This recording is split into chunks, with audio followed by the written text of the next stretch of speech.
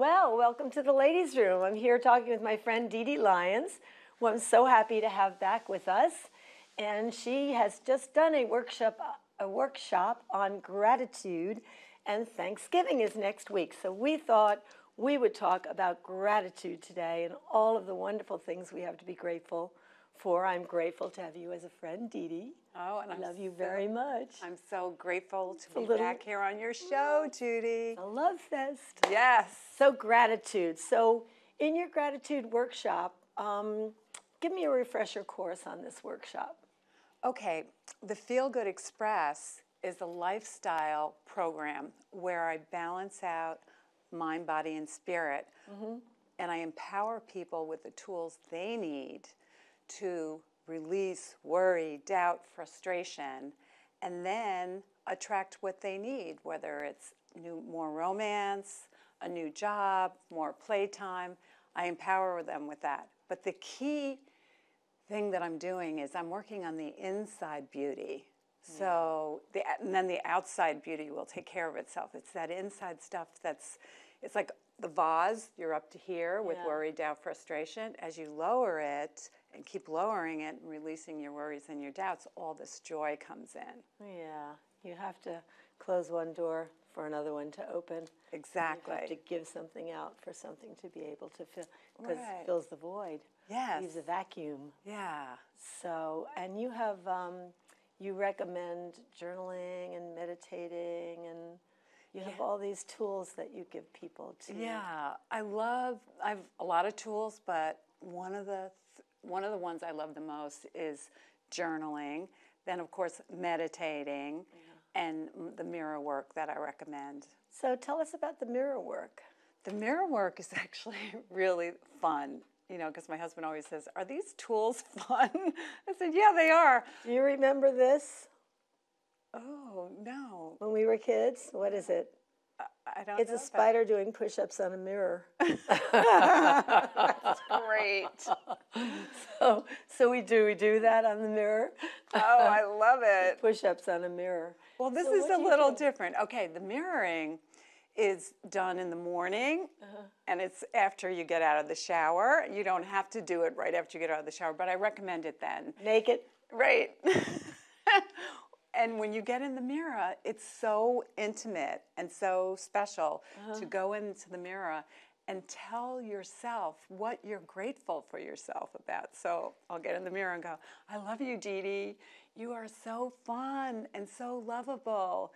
I just love everything about you." And then, of course, I start cracking up because you have to really feel it. And you see yourself, half out of the shower. You might have a shower cap with a couple of rollers underneath or whatever it is. No matter how you look, Dede, I love you so much. Right. It's good to do it then. And that creates intimacy with yourself. And it also helps you to feel better about yourself and raises your self-esteem.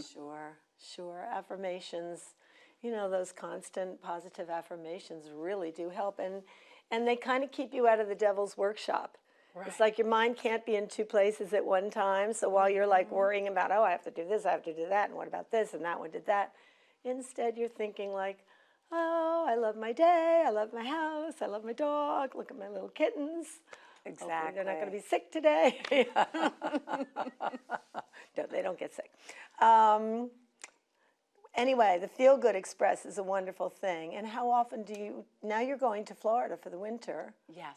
You're a snowbird now. I know. You're Baby lucky. boomer snowbird. Are you grateful for that? Very, very grateful. Yeah. And my husband and I, we've been doing it for 2 years, 6 months in Florida and 6 months here. Perfect. So grateful for that whole experience. Do you have pets?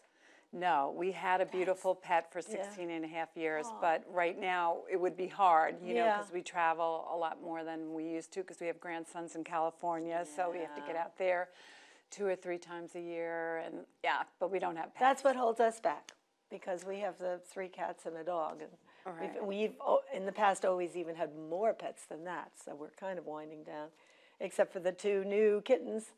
And I said, it's a 20-year commitment, Jennifer, please, no more pets. She's like, please, Mom, because we had to put one of our cats to sleep. She was 20. Aww. I know, it was so sad. So we went to ARF, and Jennifer's theory was, let's get a black kitten because I wear mostly black, and then when the cat lays on my clothes, the hair won't show. So we went to get this black kitten, and then there was a teeny, teeny little black kitten in the back of a cage. And I said, what's the story with that little kitten? And they said, well, he's a feral cat. He just came in today. He's very antisocial. He's scared of everything. And I thought, that cat doesn't have a chance. We'll take that one, too. So we got both of them. This one was 2 months older and a mush ball. So she immediately wrapped her arm around his neck and started licking his ears, and he's doing so well. They're so cute. They're so cute. I'm so grateful that I have them. Yes. I'm like Edie Beale. You know the Beals, Little Edie and Big Edie, with all the cats? Right. I now understand. I lay on the bed playing with the cats every night. Aww. So let's get back to you and the Feel Good Express. You're writing articles now for Sun and Surf magazine in Yes, Florida? I am, and I'm so blessed and grateful to have this experience. It just came about because there's a couple that has a magazine, and I knew them prior, in actually the corporate world when I was in broadcast and marketing, and they have a magazine that they put out quarterly. And they said, hey, Dede, why don't you try doing a Feel Good Express article? And we need, articles for our magazine. So I did one. That was a year and a half ago. And then another one. So now I'm be writing my 6th article next week. And it's really fun for me because I feel like all the articles are going to build up and maybe turn into another book. Yes. Another book. Can we get this? Did you ask Geraldine to get this book on camera? Yes. The Joy of Tweeting. Mm-hmm. Tell everybody how this started. Well, this book was my transition from left brain to right brain, from 32 years of broadcast sales and marketing into my new phase of the Feel Good Express, photographing nature, coming up with a Feel Good quote of the day. You can see it on Twitter. Sounds like the perfect life, Dede. What a way to spend your day.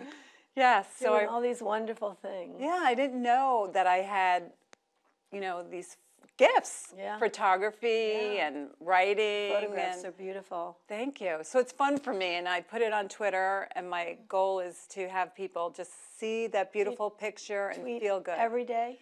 5 days a week. 5 days a week. I take the weekends off. Good girl. And for your inner child. Right, exactly. Does it ever kind of stress you out, like, oh, what am I going to write today? Or does it just come to you? Do you kind of meditate first and then see what floats into your mind? Yeah, I scroll through photos because I'm constantly taking photos, and then I go to where I'm feeling that moment, and then I'll look at the photo and start thinking, like I did one today that had this beautiful path on the beach. And it was at the bird sanctuary, the Morton, and I took it a week ago. So all the fall colors. Yeah. And it was about, I said something along the lines as there's this beautiful path that's carved out for just you. So when you're on it, your heart will feel it. So just stuff like that. Yeah, and that's like a triple entendre, isn't it? Because we all are on our own path. Yeah. It's I read an article recently about women traveling alone. Now, a lot of women are traveling alone. Right. And this one woman was saying that she drove from New York to Alaska. And another woman said, by yourself? And the woman said, no, with myself.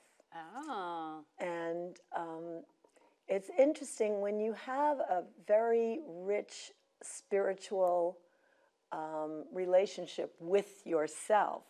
You really never feel alone. Like, I'm always like, it's me and you, God. Whatever label you want to give it. Exactly. It's me and you, nature, or it's me and you, universe.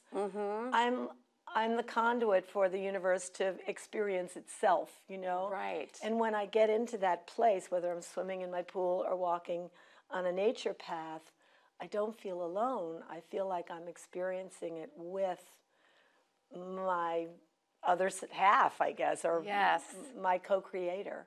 Which is a beautiful thing, Judy. And that brings me to one of the most important relationships I talk about in my classes is the relationship you have with yourself is the most important. So if you have that self-love that you're talking about, you don't feel alone because you're taking care of that. And so when you do want love and look outside for that love or that soulmate or partner, that partner is the icing on the cake. Yeah. The sprinkles, reflection. right, because you already took care of filling yourself up with feeling good. Right, and when you're whole, when you're 100%, and you meet another person that's 100%, you have 200%. Yes. Really, probably even more, right? Right. Because then it spawns even more. Yeah. But if you're a little bit empty, like 75%, maybe a little down on yourself about certain regrets or whatever that you should have let go of, Right. and this person maybe has the same thing, you wind up with 150, and it takes away from 150%. It takes away from both. Right. It's a drag on a relationship. It's a drain Yes. instead of being a spark. A spark. Yeah. It's interesting how it all works. Yes, it is. Yeah, but you are brimming with happiness all the time. The Feel Good Express is working for you, baby. So are you going to give Feel Good Express classes in Florida when you go there? Yes. You are. Yes.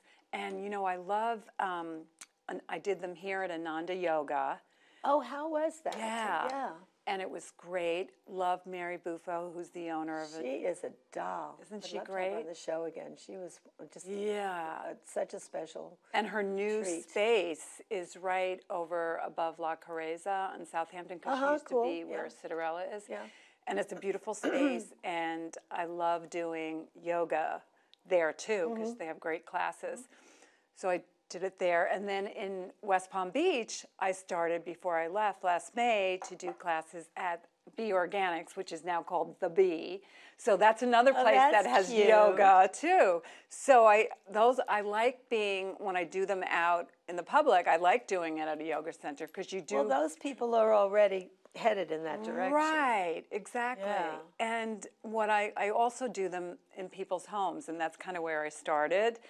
And there's a little bit of a different dynamic later, because when I do them at the yoga centers, it's more people that really don't know each other. A couple of people will know each other, but when I do it in someone's home, it's usually the person that hosts the event has their family, their sister, lots of their girlfriends. Right. So the dynamic later is that the residual effect is stronger, because they check in with each other. Okay, are you doing your worry and doubt papers? Are you doing your gratitude list? So they help each other out, that kind of a thing. But they're both wonderful experiences. And one of these things that you teach people in your Feel Good Express workshops is their own gratitude gifts. Yes. Tell me about that. Oh, I love that one.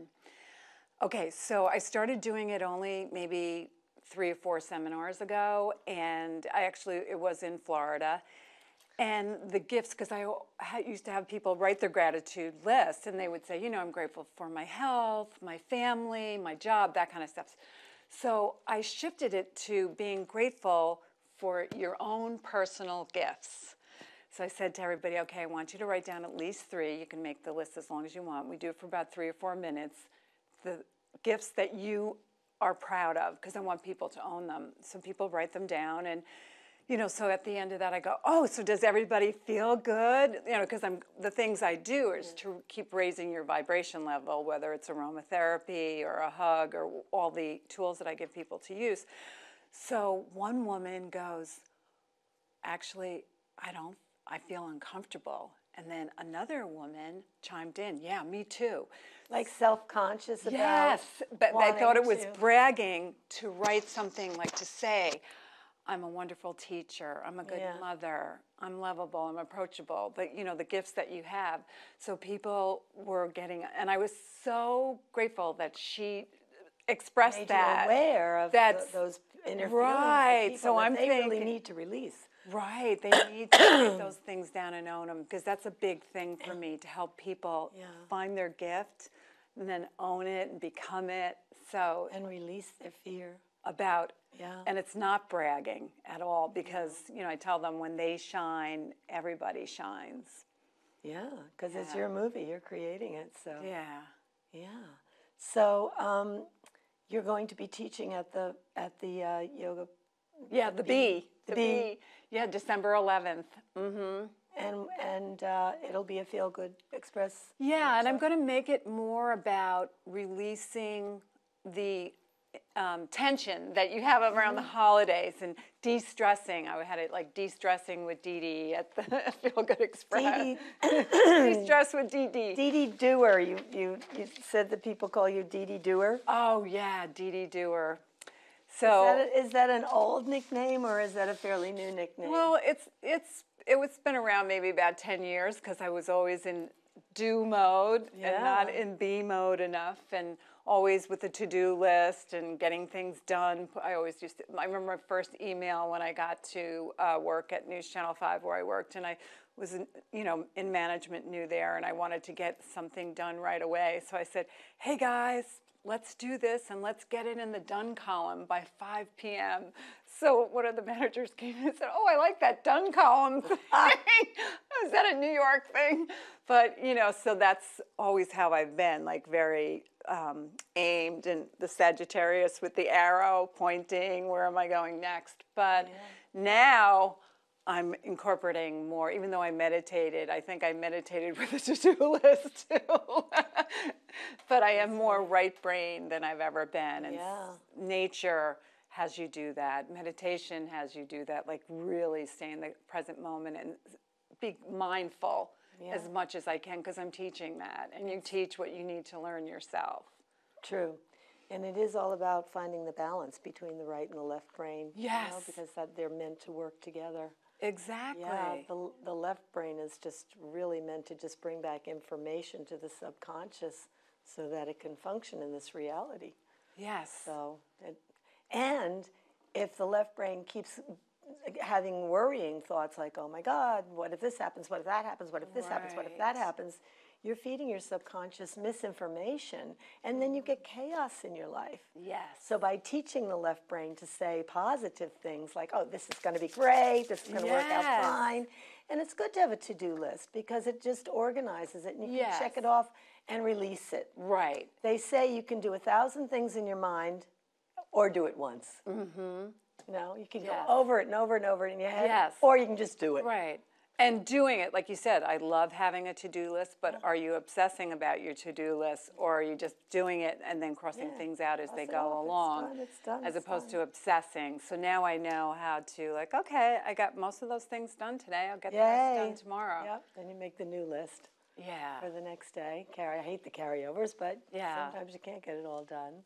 So now, what your 3 hugs a day diet? What's that? So my 3 hugs a day diet, and my husband sometimes says, "Is that a diet?" I'm like, "It's a diet, meaning that every day." Like people think, "Oh, I'm on a diet." They don't. Sometimes you could be on a nutritional diet, or you could be on a forgiveness diet. So this is 3 hugs, and I recommend hugging at least 3 people every day, at least. If you want to hug 5 or 10, that's totally fine, because that giving and receiving is so important. And obviously, I love... And take your time in that hug. Yes. Really feel it. Exactly. Have a heart exchange. Yes. Yeah. Heart. You hit on it, Judy, because I have the experiment in my class where we hug right to right, and then we hug left to left, so the hearts touch, so people can feel the difference. Most people do. You feel a little spark in that connection. And hugging is great for the giver and the receiver. Both people benefit equally, which is a beautiful thing. And it's also important to get touched every day. So if you get to the end of the day and you only gave out 2 hugs, then what do? Then you're in trouble with Dede. Oh, you hug yourself. Yes. All right, how about we say run down and hug your doorman, but a lot of people don't live in high-rise buildings. So hug your dog. Right. But hugging is good. Yourself. It's so good. Yeah, I always it's good to touch yourself, too. Yeah. I mean, so often, I don't know, because your skin feels nice and soft, and you need to appreciate yourself. Yeah, that's why people love massages. I love those, too. I hardly ever do it, but I do love it.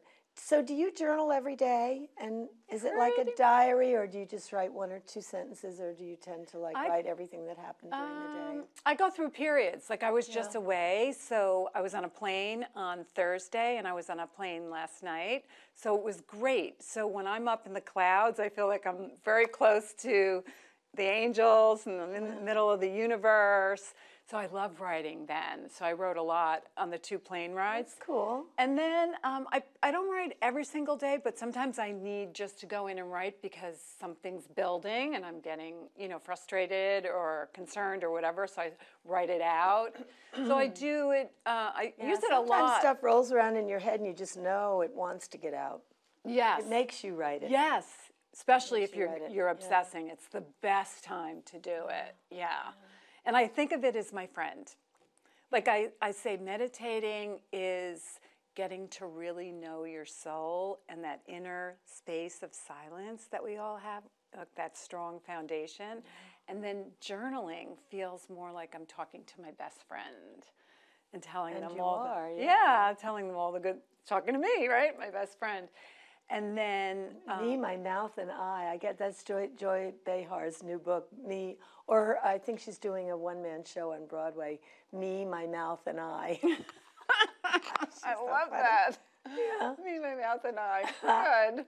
Yeah. So you pretty much do it every day. Yeah, Very bad at it. Well, you know what? There are days when I'll go, oh my God, I haven't journaled in the last 2 or 3 days. But I never want to make anything a chore for anybody. But sometimes when you're in the throes of something, you're grieving or, you're going through a transition, you're changing jobs, changing locations, start writing because that's all stirring, all the unfamiliar things that might be coming up. I have to thank you for alerting me to the 21-day meditation with Oprah and Deepak Chopra.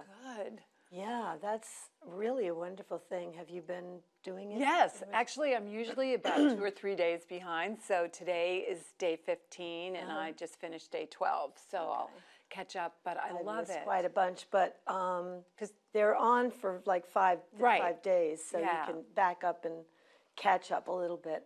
Yeah. The first ones are gone already, but there's a whole week left to go. Right? Yes, exactly. Yeah.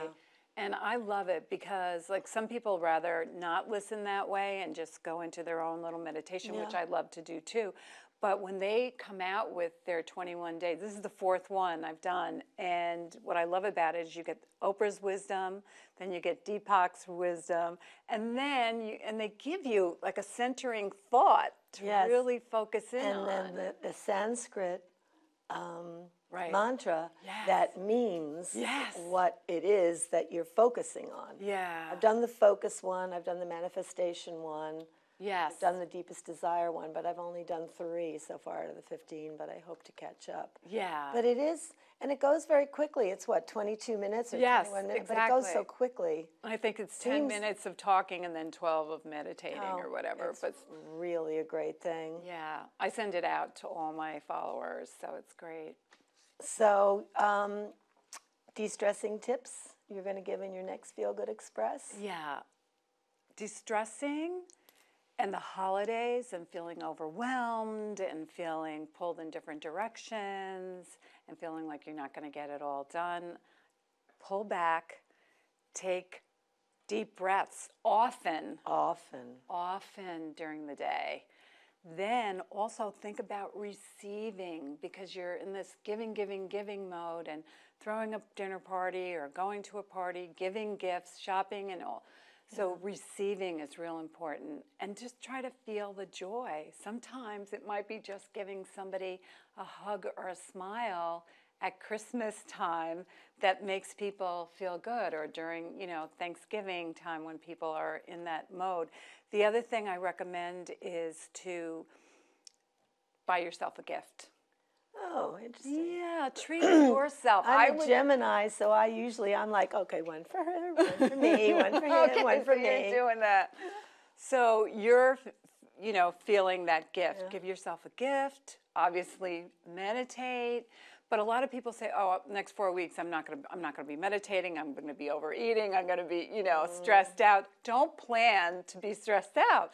Plan to really enjoy it, and we all have the shoulds. Take in the love. Yeah. Thanksgiving's the best holiday because you don't have to think about gifts.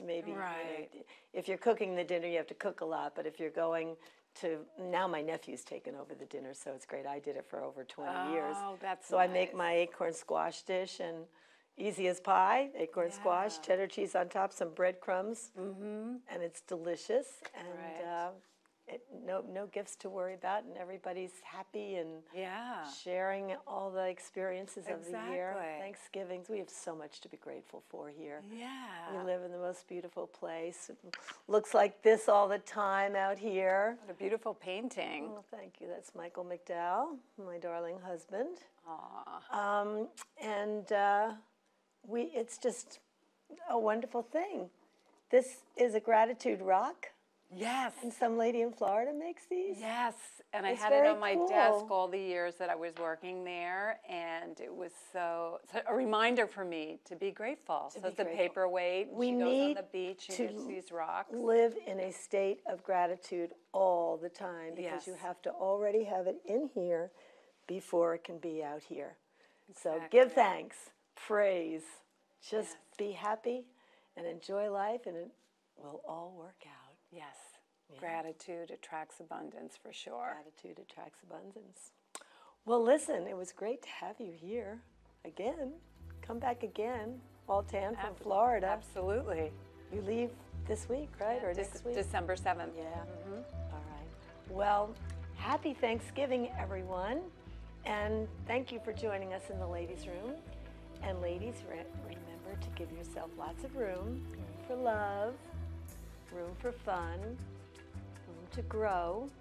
We have to keep growing. Keep thirst for knowledge. And room to glow, because that's what makes you glow. Love and fun and knowledge.